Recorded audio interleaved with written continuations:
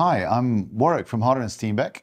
We've been making a series of videos for you called Need to Know Basics, and although they were designed to answer a lot of your questions, they've raised a few more in the comments. So what we decided to do was take a few of those questions and address them in this video. So here we go.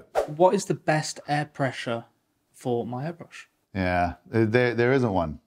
There isn't one. It depends what you're trying to do. So if you're just trying to do sort of, you know, most of what the airbrush is used for, then you're probably going to be using an air pressure that's somewhere around about 1.8 bar, 25 psi, something like that. Most airbrush brands will work really well around there. Some need a little bit more. If you want your airbrush to paint faster, or you're trying to work with a thicker paint that for whatever reason you can't thin, you might want to go higher on the pressure. So it's like a gearbox, right? The more pressure you put in, the more power, the more energy you put into the airbrush, the faster you're going to paint.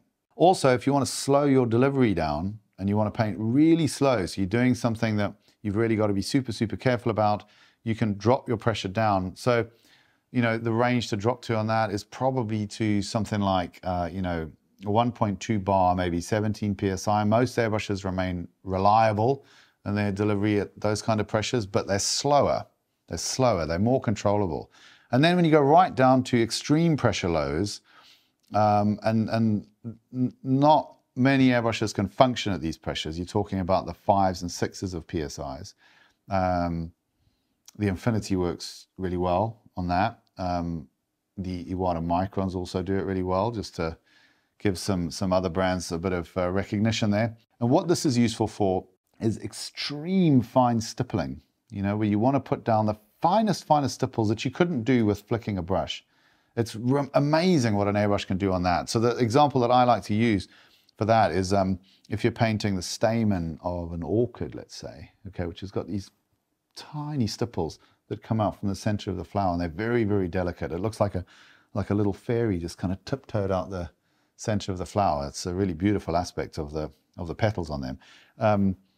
To get a very fine airbrush with a finely prepared paint at very low pressure, you can precisely dictate where you're going to put these stipples, the frequency of them and the size of them, by painting in that way. It's really kind of fun to explore, actually. Do any of the parts of the airbrush wear out over time or use and then need replacing? Yeah, I think it's less than people think. I think that more airbrush parts get replaced through damage incurred while cleaning than ever get replaced through wear. And so the comments that I'd like to make on that are, try to find ways of becoming more lazy with your cleaning. Okay, I mean that. So many people are so keen to fully strip their airbrush down every time, put it in the ultrasonic cleaner, you know, set it buzzing in that thing for 30 minutes, and then, you know, all that stuff. It's so much less necessary than you think. I generally don't advocate the use of ultrasonic cleaners unless you've let a load of paint dry in your airbrush, which you shouldn't do anyway. A great way to clean is, you know, you just, every time you change color, just do a reasonable job of cleaning the airbrush by flushing and bubble back at that point. And then when you come to the end of the day to do your full clean, you shouldn't really need to strip it. The analogy that I like to use is, if you go back to thinking about a paintbrush, nobody spends ages and ages and ages cleaning and re-cleaning the handle on their paintbrush. Why? Because it's not a paint-bearing part. So everything from your cup back is not an area where paint has been with your airbrush. You don't need to strip that apart and go to the trouble of cleaning it really, really thoroughly. So clean the paint-bearing parts, clean them well.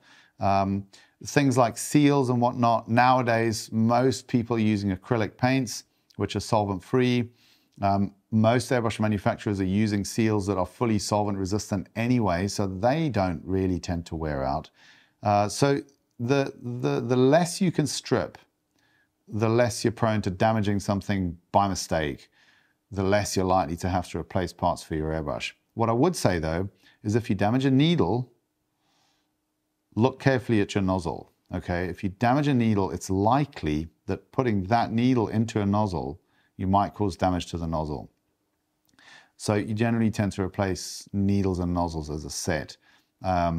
Don't try to regrind a needle unless you're really desperate and you sort of absolutely have to finish something, because typically you won't achieve the same angles that the manufacturer can with their facilities, and you won't get the same performance back. So yeah, I think most airbrush parts don't wear out over time. They're more likely to be damaged. The best way to avoid that happening is try to be as lazy as possible with your cleaning process whilst making sure that it's effective. So the best way to do that is, like I say, clean it in between color changes so that you don't have a big job to do at the end of the session. Thanks very much, everybody. I hope that addressed a bunch of your things that you need to know more about with the airbrush. And please, if there's anything that we haven't addressed, put it in the comments. We'll come back to the series and do some more Q&As later on. Thanks so much for watching, and please subscribe and like. Helps us to make more stuff for you guys that we know you want to see. Thanks a lot.